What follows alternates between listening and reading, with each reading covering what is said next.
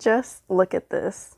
Look at that pull, that cheese pull. You cannot tell me this does not look just like real pizza. So today I'm going to show you guys how to make this vegan pizza, and let's just count how many times I say vegan in this video. So today I'm going to try making a vegan pizza, and I've oiled this pan, set the oven to 425. I'm going to be using this Trader Joe's ready to bake garlic herb pizza dough, and it's vegan. You can also see the list of ingredients here. Not gluten-free, but vegan. And it says vegan down here as well.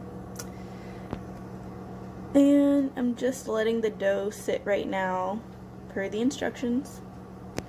And yeah, I got this Trader Joe's marinara, 99 cents. I have some toppings here. So let's start with this soy chorizo, also vegan and gluten-free. These vegan mozzarella shreds, and some grape tomatoes. And now we're ready to make the pizza. I did want to point out that this was a pretty affordable meal, coming in at $12.15, so this will definitely make at least 2 servings. More likely it'll make 4, so I think that's a very good deal. And does anyone else do this? Roll pizza dough with an old olive oil bottle because you don't have a rolling pin? Yeah, we're resourceful in this household. So we're just picking up this dough. It's a little sticky. I did put flour on the surface and a little bit on top of it before I rolled it.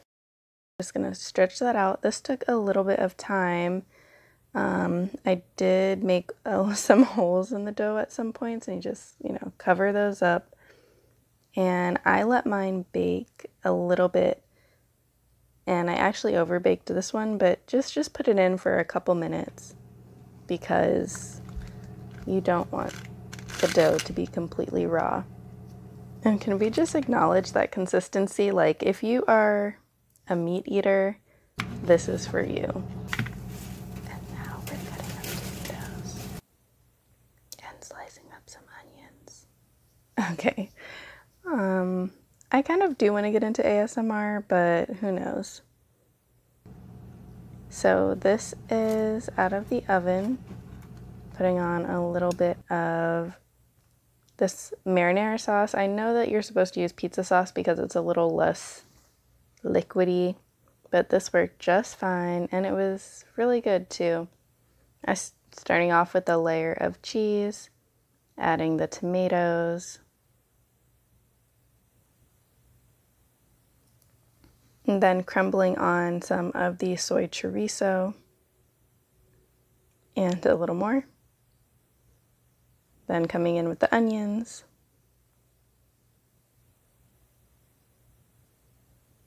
and finishing up this layer with some more of that mozzarella cheese. And this cheese was supposed to melt really well, and do I want to give a spoiler? At this point, it's not really a spoiler, but you'll see. Spirit, what are you up to?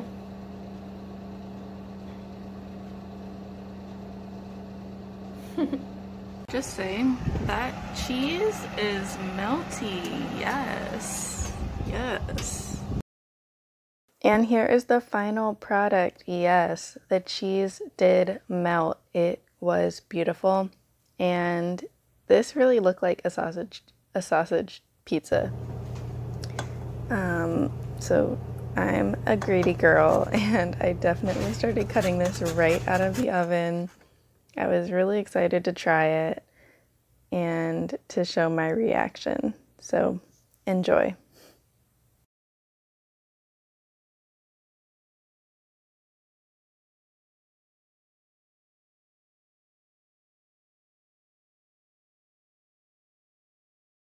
doesn't really taste like pizza, but it's still really good. The texture is good.